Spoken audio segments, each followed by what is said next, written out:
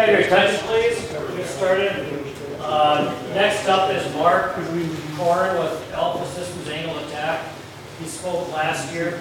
Unfortunately, he spoke next door where I was manning this room here, so I got to hear his talk this year.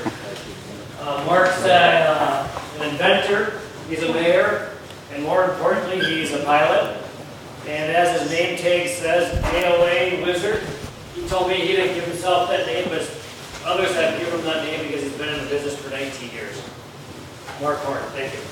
Well, thanks for that introduction. I travel around the United States. I get asked to go around and talking to pilots about what angle of attack is. I do own the Alpha Systems product line today. Hopefully I've got a lot of stuff here. We've got questions at the end. If there's something quick that I'm not being clear on. Usually when I do these presentations, I can look at people and they're going like this, or they're sleeping. Today is not going to be one of those days. I've got some flashlights that I'm going to give you. I'm going to keep you entertained. I'm going to have you guys open your mouth, I think by the end of the show, or by the end of the presentation, of what angle of attack is. So as we go forward here, I think you'll get the gist of what's going on.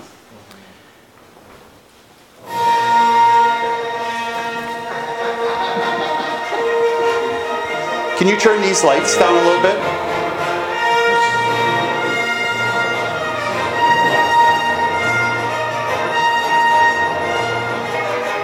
Is that okay, guys? Gals? People?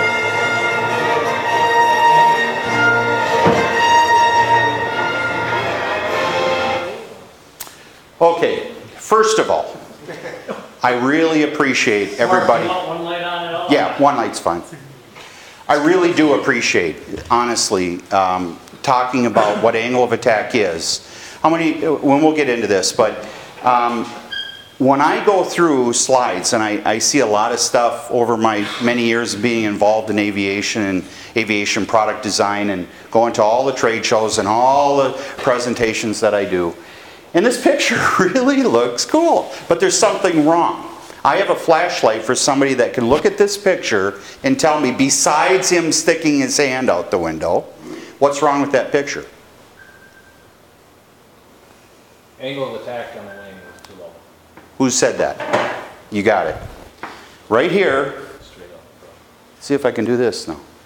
Right here, do you see that angle of attack vane? Notice how it's not in the direction of flight? It's sitting on the ground. Very good catch.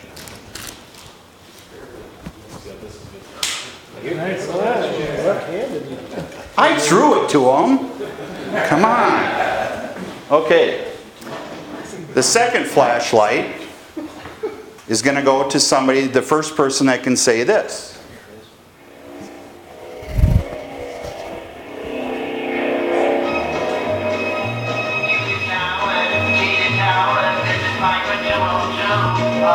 Come on, you guys are old enough to know this guy.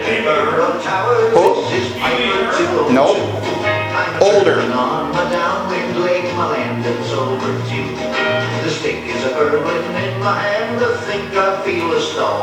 He wrote this because the FAA wrote him up.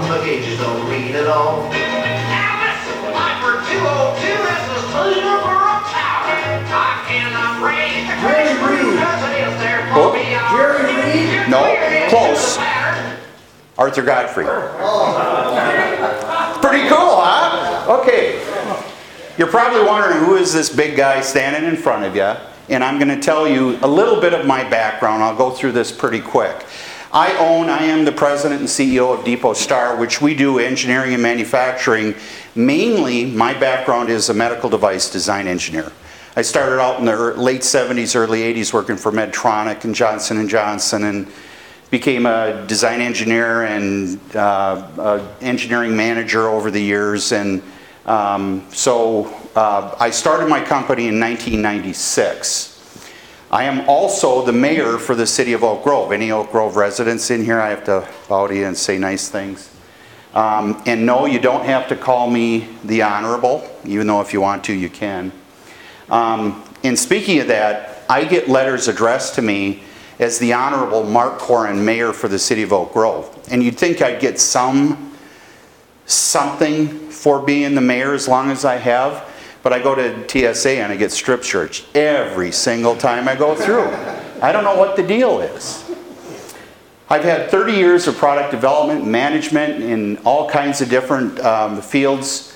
I'm an inventor. I actually have a number of patents both in the medical field and aviation, and I have a number of other products that we're working on. Angle of attack is basically a product that I am very, very passionate about, and you'll see why going forward here. On the aviation side, I'm a VFR pilot. I was working on my IFR rating, but business and my desire for angle of attack came first. I've been in this for over 19 years now. I bought the rights to the product 19 years ago, and I kept refining and refining and refining this. I've also, though, have taken this to a level that is beyond normal. I've collected over 100 different patents, articles from the 1920s till today, and I've collected over 150 different displays, transmitters, senders, computers, air data computers, stick shakers, you name it, I've taken it, and I've taken every one apart. AOA is an obsession to me. Maybe it has something to do with my first flight. And I'll tell you something, folks, first. Let's get into who you folks are so I can kind of tailor. How many military pilots here? Military people, current and retired. Thank you for your service, gentlemen. I do sincerely. We actually give an extra 3% discount to all military pilots or reserve, any military, whether you're a pilot or currently in the military or retired. So commercial pilots, okay? Instructors, CFIs, you guys are going to keep me honest, okay? You gals, make sure I don't lie. General aviation pilots, just for fun, having a great time, okay, great. Any FAA officials here, I need to know who I can lie to and not. Okay, AMPs, IAs.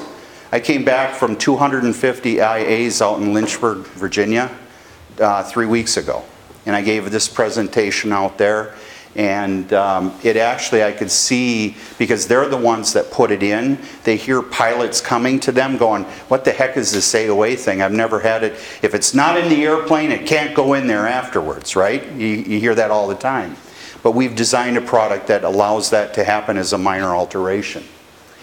Is there anybody else in here that I want to talk about? How about NSA? Any NSA people? Okay. I really do love our government. Okay, we're going to get started this way.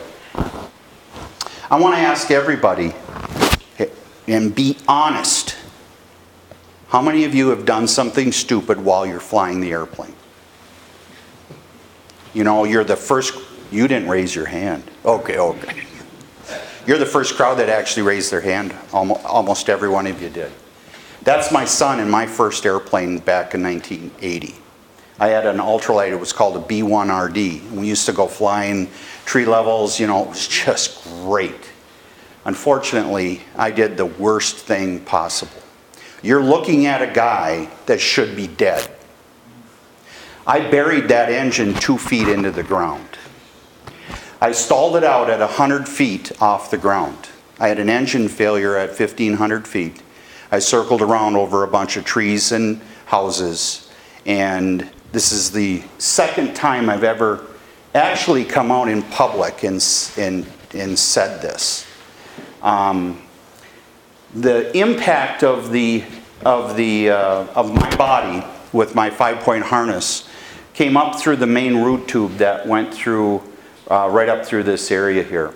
That was a 4-inch by 4-inch solid, or 1/4-inch thick aluminum tube. That 1/2-inch bolt, because of my impact, ripped through that root tube.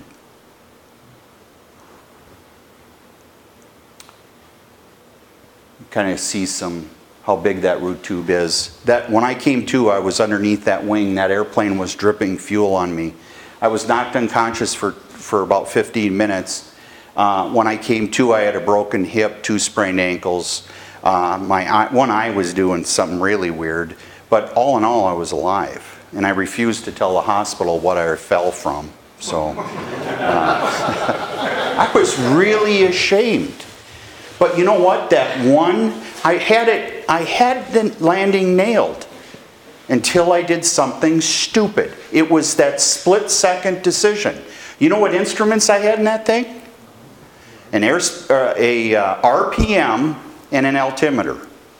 Those are the two instruments. I could feel that airplane. There's nobody that could feel that airplane better than me. So I thought. I was inside right here when I came to. My seat's sideways, so it kind of tell you how I lived through this. And I didn't know about AOA back then because, man, we got in the airplanes and we took off, right? I got my VFR license later in life. My wife said, if you're going to do this now, you better go do it legit. So I went and got my VFR ticket. I was learning how to fly. I actually had 3 L-29 Delphins. That's how wacky I am. And I was rebuilding those in my shop until I redesigned the AOA. What we're going to get out of this is what is angle of attack, history of angle of attack, about AOA's use in the military and commercial, why the benefits of AOA over airspeed, general aviation AOA systems, and basically it's to, when you leave this room, if you don't have a better sense of AOA, regardless of whether or not you buy our product or anybody's AOA out there, I hope the next time you get in your airplane, you'll start realizing what we're going to talk about in today's presentation. Where's your clock right there? I have until when? Okay. This was done in 1957, and I'm not going to let you guys go through it. If you want to see these videos, by the way, you can go out to our website, you can watch the full thing, okay? I download as much information as I possibly can. And they get into classroom discussion and windfoil and airfoil discussions on what angle of attack is. That's why I put this in here. When I do these presentations, usually I let everybody go through this whole, most of it, the first 6 minutes, but we don't have time. But if you do want to see it, you can go on our website, okay? Basically, what is angle of attack? It's the shape is designed to create a force in reaction to the air or fluid. So as the air goes over the wing or below the wing, the rounded leading edge basically splits that airflow, and it divides it in the tangent into two airflows. The chord basically is the length of the airfoil, and the chord line passes through the leading edge to the trailing edge. That's the definition of the chord line of the wing itself. So the reaction forces, the result from the changes in air velocity and the pressure passing over the airfoil, which is Bernoulli's law. As velocity increases, pressure decreases. The vertical component is lift. The horizontal component is drag. So what we're going to do is measuring, or what, and let me back up. Before I go further, how many people believe that your airplane will always stall at the same angle of attack? Nobody? Yes, it will. It will. Every airplane designed, every airplane will always stall at the same angle of attack, regardless of airspeed.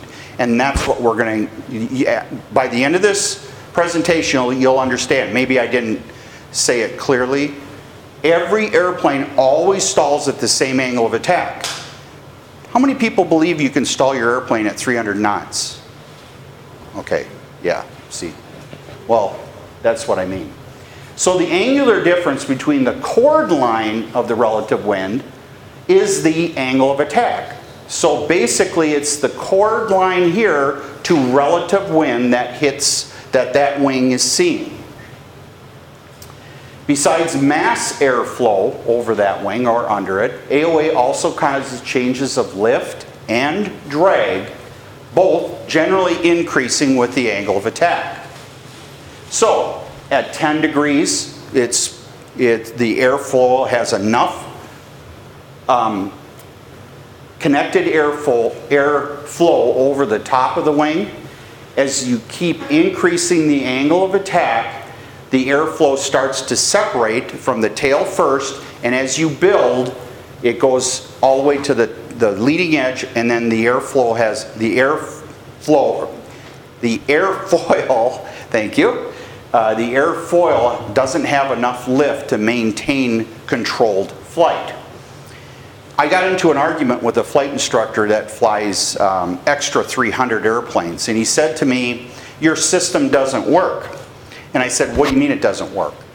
He said, "Well, it works up to a stall, but I want something to show me beyond a stall. I can pull my extra and fly it by the thrust of that prop, right?"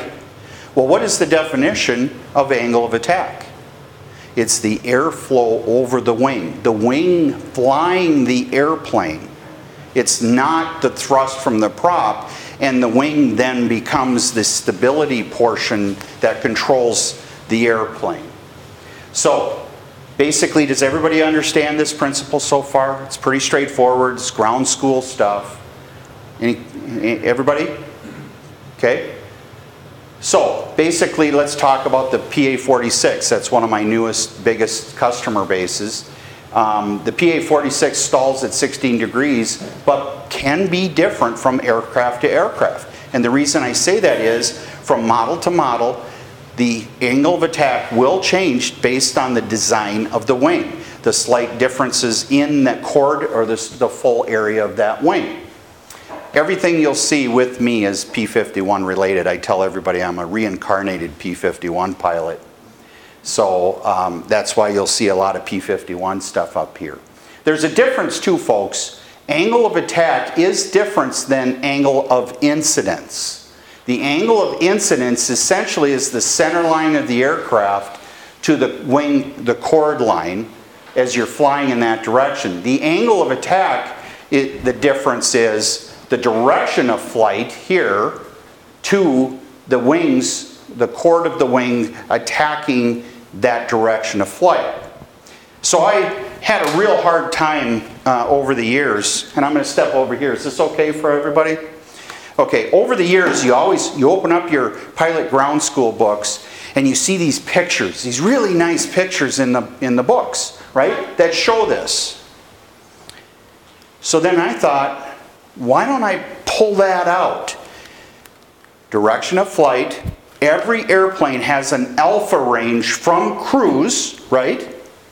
As you pull the stick back, if you're going in that direction, your angle of attack is increasing. You'll get to a particular point that no matter if you're going straight down this direction or whatever, you're still stalled. Does everybody understand that? You hear the difference. What is relative wind versus direction of flight?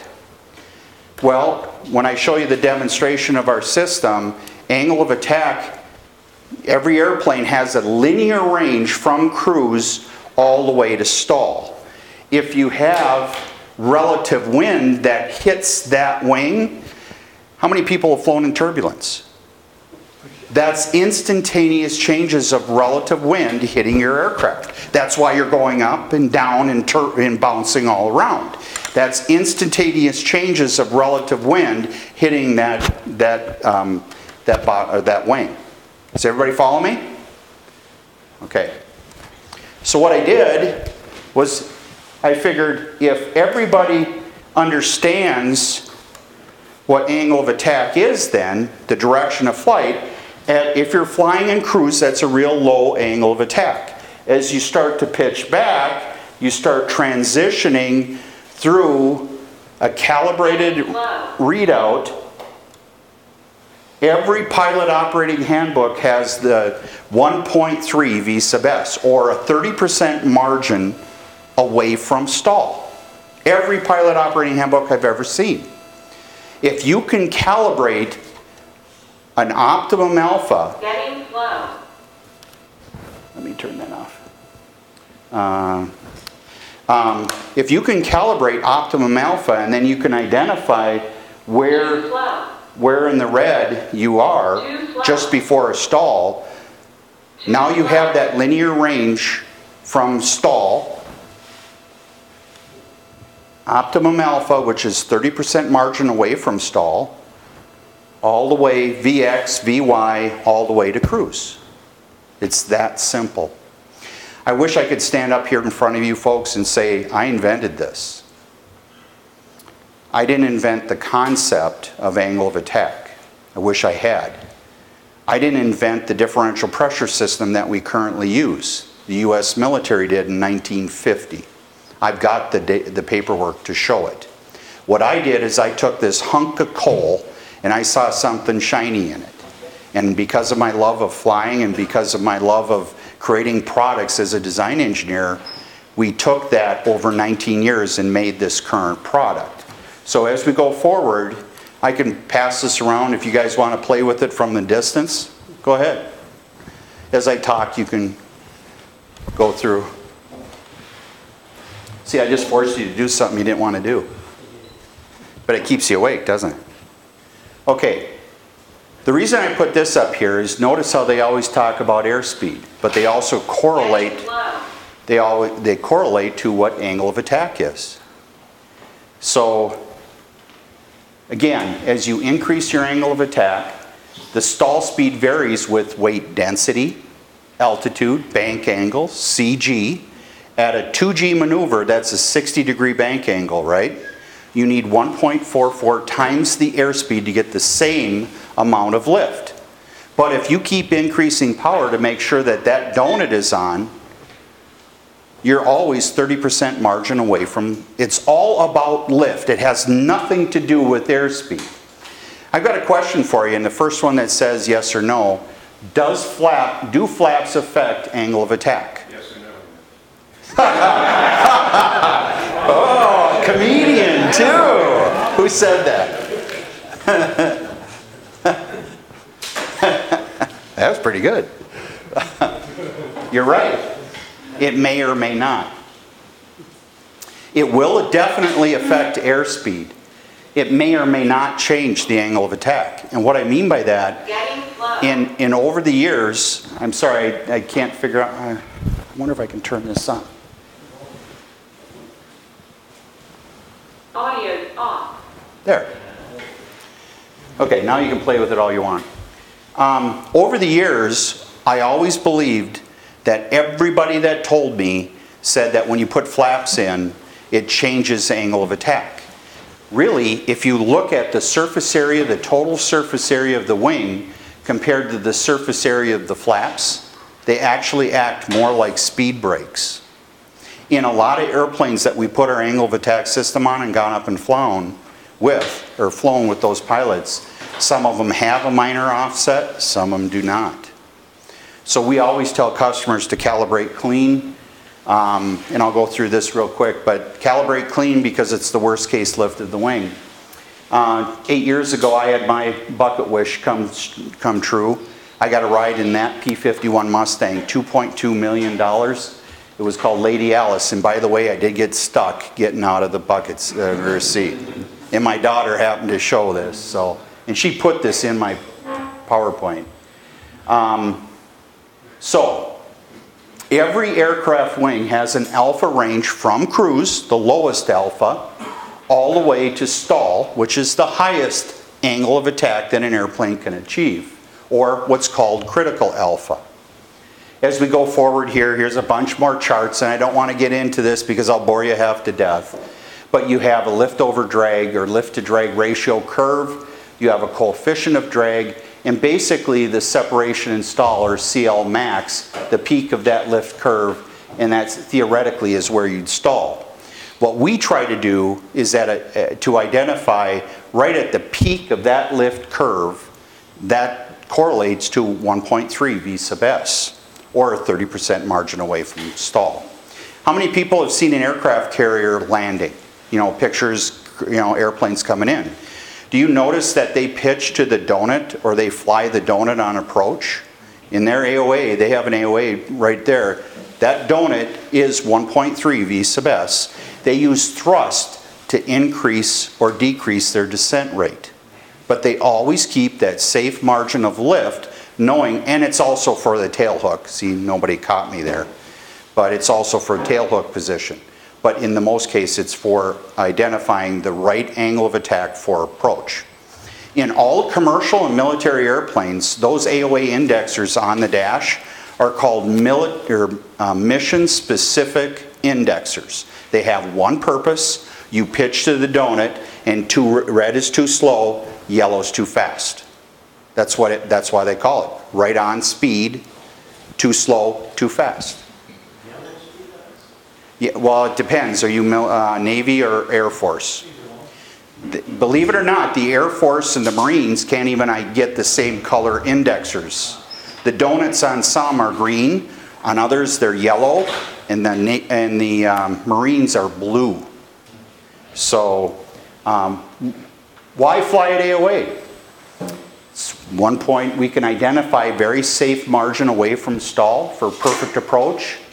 It's weight adjusted final approach speed for optimum balance, adequate safety margin away from stall, and it's consistent for stabilized approaches. How many of you flight instructors try to get your students to do stabilized approach? Do you? Right? How do you get them to do that? If you pitch to a known angle of attack and use thrust to increase or decrease your descent rate, you'll always have a controlled descent and a controlled margin of lift. Having too much airspeed correlates to lift, can be as dangerous as not enough. You know what I mean by that? Coming in too fast, you might roll off the end of the runway or balloon up before you bleed off that lift and smash back into the runway. This was 1945, and there's a lot of old actors in here. This whole 15-minute video is all about discussion on what angle of attack is. Believe it or not. So if you want to see this, we don't have time to show you the whole thing here, but if you want to see the whole video, you can go on my line. But it's really cool because they're talking about angle of attack, but they really don't connect the pilots what angle of attack is. They know what it is, but then they always revert back to airspeed, which is, it's so weird to me. That's Cary Grant.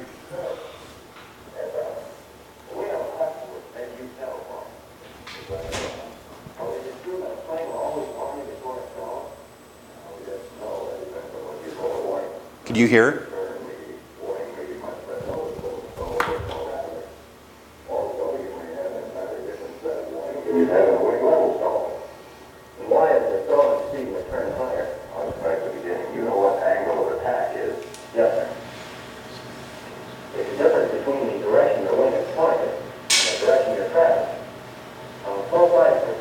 You may be traveling a perfectly level course, and yet have your wing pointed out like this.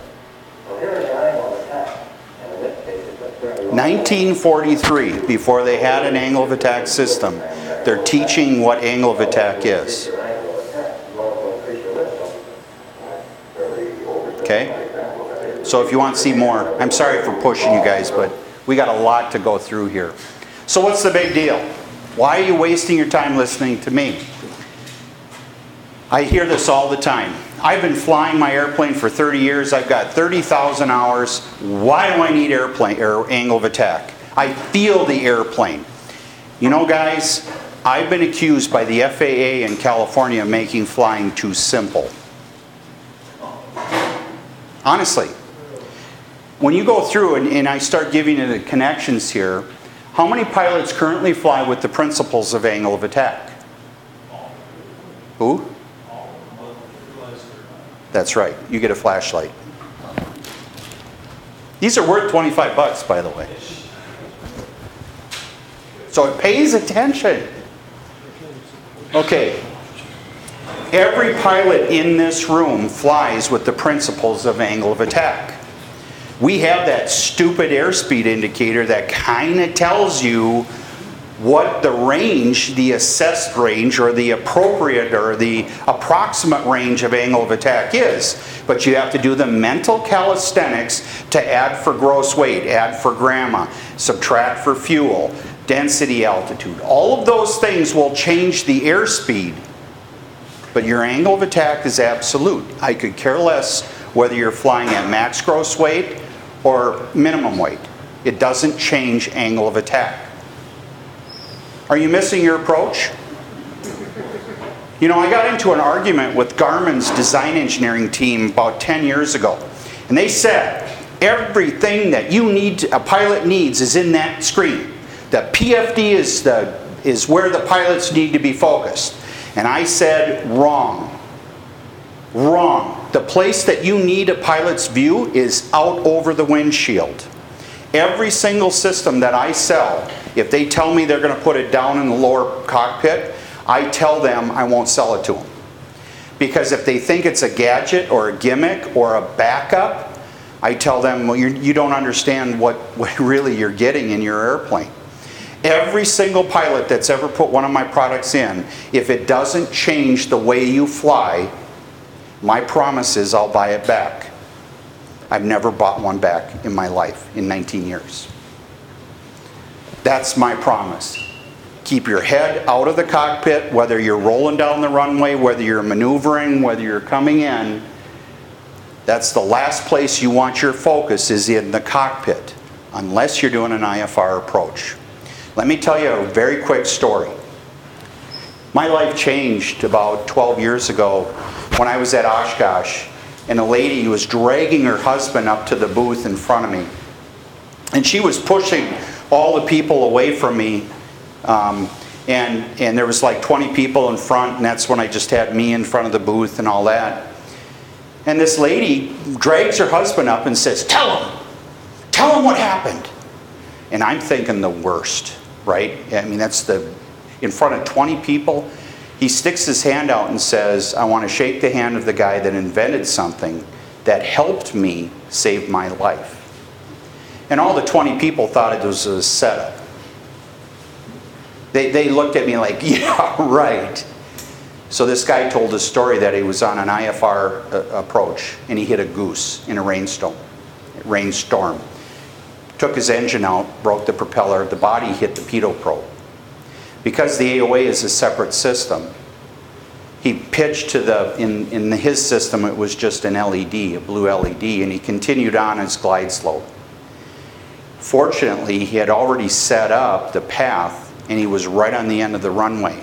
He said to those 20 people in the crowd, I did a better landing with no instruments, no engine, in a rainstorm than I've ever done with any of the other instruments in my airplane. I want to thank you personally for sticking with this product and making the best product you can. And that kind of told me how, if I can do that just one time, I can have a small part of bringing products as an engineer to help a community, the aviation community. So to be most effective though, the AOA indicators must be in the pilot's peripheral vision, on top of the glare shield. You don't want to look at it, you want to look through it. How many flight instructors say, fly the airplane, scan your instruments? Fly your airplane, scan your instruments. You got to get out of that routine. AOA, all those other instruments are important, but if you're doing an approach, if you're doing banking turns, if you're looking for other airplanes in the pattern, if you're doing all those things, the place you want to be focused is outside of the airplane. If you can put an AOA just like they do in the commercial, and there's the AOA right there in the military, why do you think the military puts it right in the middle of the pilot's view? Because he's forced to look through it. So, as we kind of showed here with that, with our tabletop display, on a low angle of attack you get the green, higher, slightly higher, so we're giving you trending information with this display. The peak of the lift curve essentially shows you that blue donut, which is 1.3 or 30% margin of above stall, and then The red here will show you stall. So the theory is that because you have a probe that's mounted underneath your wing or in your nose or somewhere in clean air, you get ram air and ram air. As you fly through the air and you change your angle of attack, if you can correlate that differential pressure information to your airplane, now you have a readout that's absolutely going to give you that real-time AOA information. Same thing with the bar graph. As you transition up through the scale, each one of those separate LEDs would turn on, and you get closer and closer. So you get trending information the closer you get to the blue. Then once you get past the peak of that lift curve, now you're starting to sink and you'll stall somewhere down in the red. So here's a good indication of what happens here. Just kind of give you a generalization. You get to the peak, and you're starting to sink, and you stall right at the end of that red junction. Very simply put, if you got lift, how much lift do you have? As your AOA increases, your margin of lift, available lift above stall, decreases appropriately or proportionately. All pilots are managing the appropriate amount of lift throughout every phase of flight. Rollouts, takeoffs, climbs, cruise, touchdowns, banking maneuvers, descents, and stalls. AOA is not just to identify a stall. Just because you have a stall tab, that's 1 point at an angle of attack.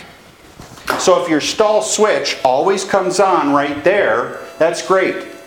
But how is that going to tell you that you have that range above and below that point to be where you're stalled? Let's see if I can do this. There's the, is that the donut? Okay, that's 1.3. So if you're going to do your banking maneuvers, you just add or subtract power to increase or decrease your descent rate. Is this sinking in a little bit? Am I making sense to everybody? I hope I'm not boring you. In 1907, Wilbur Wright, we can put a vane on to show our angle of incidence. He didn't know it was called, or they didn't define it as angle of attack back then, at 6 or 7 degrees, and climb without any attempt of estimating or looking at the ground. You know what it was? It was a string on a stick, and he had a protractor.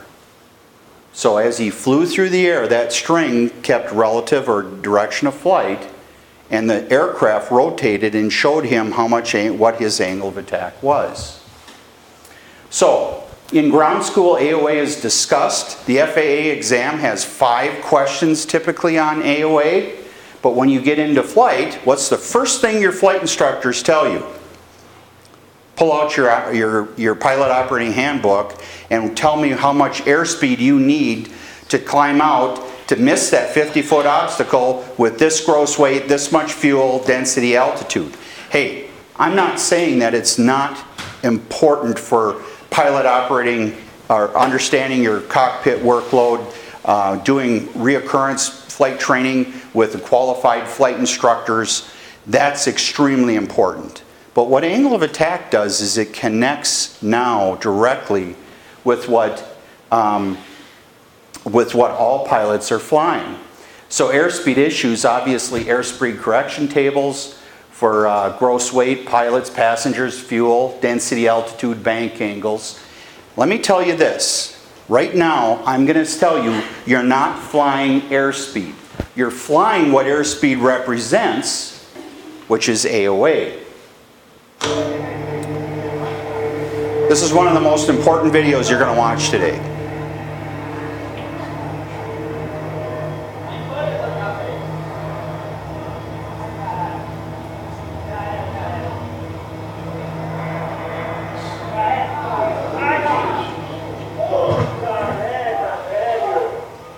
Did you see what happened? That inside wing Stalled out. And what happened? That outside wing was still flying. That wing dropped over, he rolled over and right into the ground. Is that because it wasn't a controlled turn? He was just coming in too high of an angle of attack. That's, he was, yeah, he was doing a control. But the main thing was, let me back up here just for, he was sliding in, yeah. You want to see it again, or is that okay? Okay. Now, I need to know, I need somebody to tell me, I've got one left. What airplane is this? Nope. Nope. Listen here. It's got the donor, it flies strictly on AOA. Any other? Listen.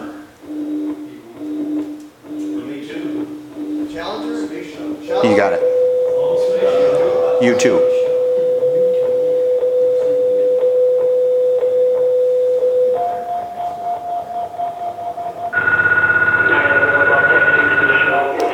About 8 years ago, I met a guy at Oshkosh, and he has the same, well, 10 years ago now. He has the same passion, and he's a flight instructor for the U-2 program, now retired after 3 years. His name is Major John Kabigas. He teaches pilots still how to fly the U-2. Because he's retired, they don't let him up in the airplane anymore. But I have videos of him flying the T-38s, and I have all of his AOA, and he comes to my booth. Matter of fact, we're heading out to Sun and Fun here together to do a week-long presentation. I'm doing this presentation down to 3 different times at Sun and Fun and then at Oshkosh too. But there I have these great big trade shows with big wings on it and stuff. I'm sorry guys, but all my stuff is in a crate right now headed to Florida. So normally I have this great big presentation, but I'm kind of letting you down. All military and all commercial airplanes have and must have their AOA working or they're grounded. All the military stuff, this is a Teledyne system. This is actually a transmitter, and it stays in relative wind. It has 2 slots, and those 2 slots are enough to keep that in the relative wind. And then the airplane, or this part here, rotates one direction or the other. But that cone is no different. Yeah, and okay, we'll get into this too. All the military systems and all the commercial systems also have AOA information, airspeed from the pitot probe, static pressure, temperature probe, the configuration of the aircraft wing, all sensor data fed into the computer's flight system. These are different AOA systems, relative wind, relative wind, relative wind. That cone is no different than those. They're either old potentiometers or rotary inductors internal to that system. There's one of my good friends, John Kabigas.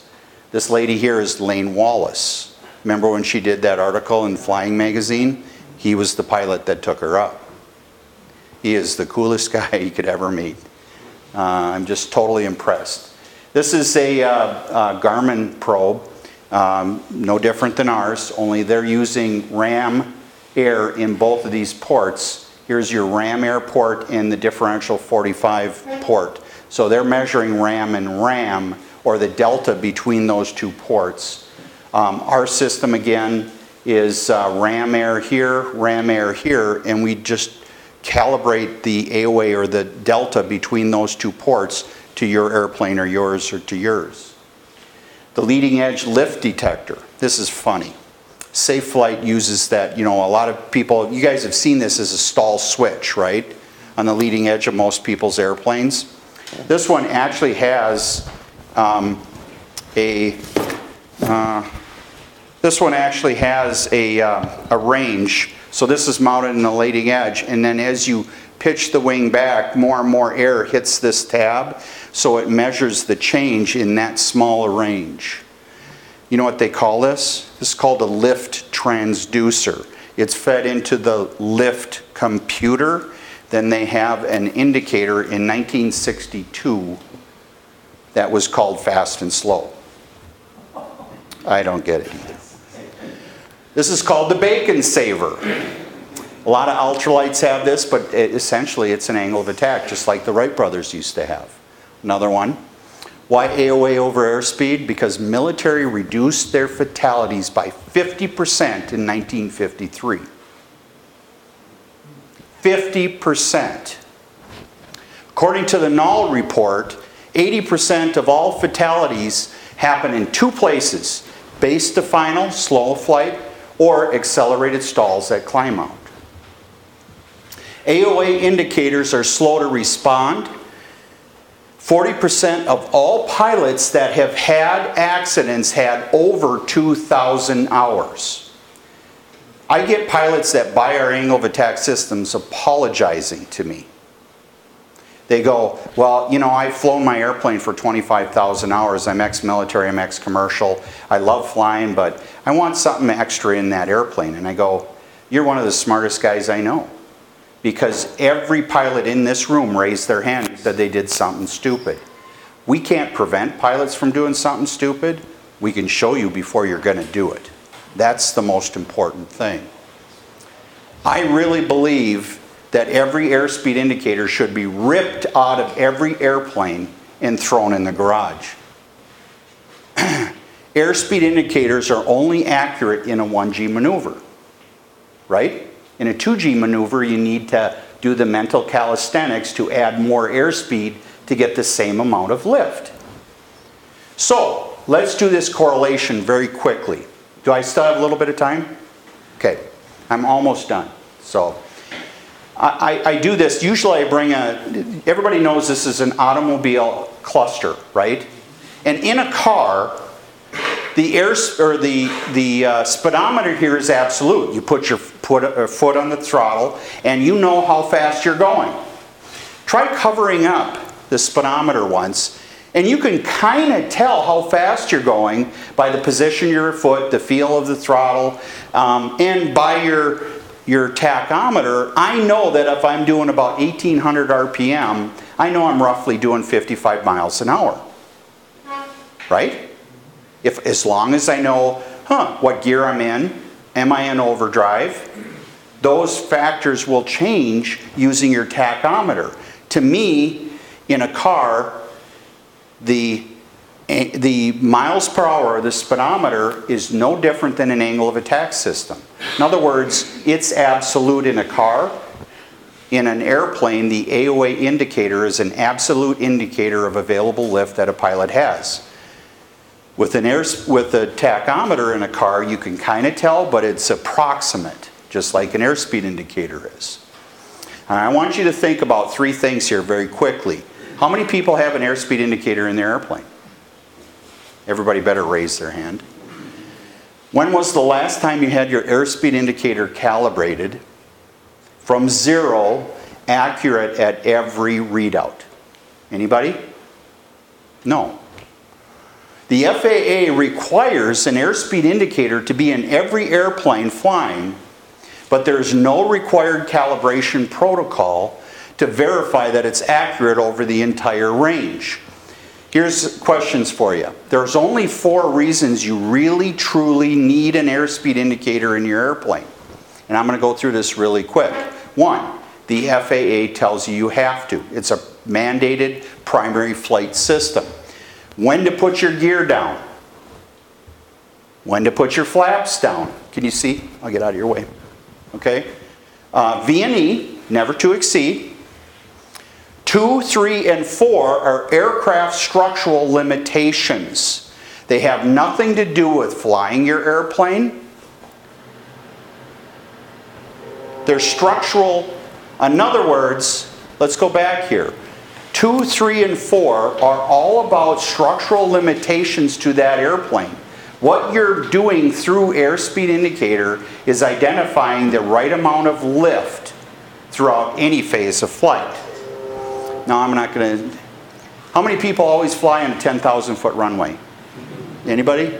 Same airport, landing, takeoffs, approach base to final at a stall airspeed? Anybody? How about at cruise speed? Anybody? Do you ever fly with anybody else in the pattern? Have you ever had to come in at minimum lift? Just for thought, on climb out to miss a 50-foot mythical obstacle How many pilots have ever pulled back that stick and then looked down at their airspeed indicator hoping it didn't bleed down? Come on, am I the only one that's done that? Really? No, see? Okay. So, we actually have a cash for clunkers program. If they turn in our competitors' products, we give them discounts to buy ours. There's different systems out there, Dynan, Advanced Flight Systems, Safe Flight came out with one, Garmin, and the Bendix King. How many have heard of the Bendix King KLR-10? That's that egg there. Have you heard about it? We make that. That's our product. They put their name on our product. The Valkyrie, we actually have a heads-up glass adapter that you can see up here, and we have 8 different displays. All of the FAA's new regulations, the F39 and the ASTM standards, I was on that board, and they wrote that specification on our products, on our company's product. The Alpha Systems AOA, again, just replaces an inspection cover. It's a solid probe, standalone system. It's a minor alteration, logbook entry by any A&P. It's less than 1/4 amp, and I'll just go through this really quick. It can mount either in the nose, like down at the bottom there, or in any inspection cover, so you just cut the plate to fit. We have pressurized systems. Now we can actually drive 4 displays from one AOA system. And the new systems that we're working with Mitsubishi Heavy Industrial, have anybody heard of the MU2, Mitsubishi MU2? They picked our product to go in as a replacement STC safety device in that airplane.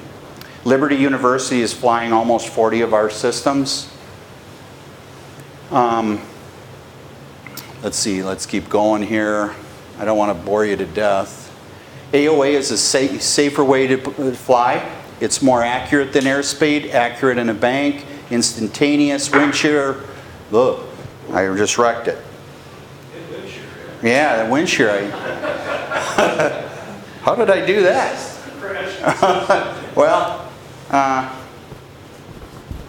see, I bet you I'm done anyways, aren't I? Okay, well, let's see. Let me just go down to the end here really quick, folks.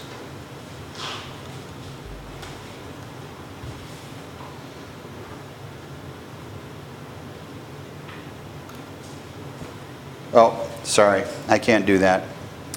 Okay, well, does anybody have any questions? Did I bore you to death? Was it worth sticking up? I really do sincerely appreciate you listening to me, and thanks for taking the time. Do you have one question, quick? Yeah, one question. Sure. Taking that probe hang down, how does it react with moisture or ice? Well, that's really an important question. How does ice affect the wing? Depending on what type of ice, how it builds up, you cannot identify the coefficient of lift change with any amount of ice on the wing. We have a heated probe option, so that if you get ice on your wing, I was taught, and don't yell at me if I was taught wrong, but for every inch of ice buildup on my wing, you add 5 knots, kind of as a safety minimum. So if your stall is 60, for every inch back, your stall would be 65, 70, 75, and so on, as a safety margin. With angle of attack, we do the same thing. If the donut is safe, or a 30% margin with 1 inch back, the bottom of the arc is safe. So in other words, we edge back. The heated probe just allows the system to continue to function until you can get out of ice. Well, again, folks, thanks for taking the time. Mark.